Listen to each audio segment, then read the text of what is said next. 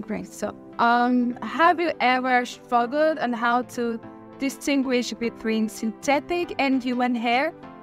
Well, now I'm going to show you how to distinguish between synthetic and human hair in these very simple steps. Okay, first we're going to start with the synthetic hair. Take some strands. Okay. Just a few strands. And then we're going to burn it out. Be careful. Take the kitchen.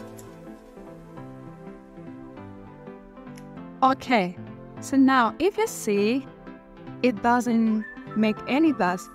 It's tight and sticky. It's so hard.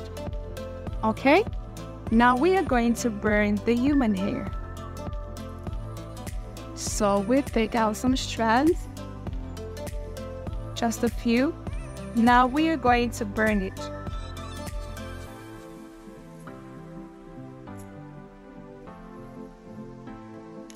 Okay, now if you see the human hair, it can make dust easily, right?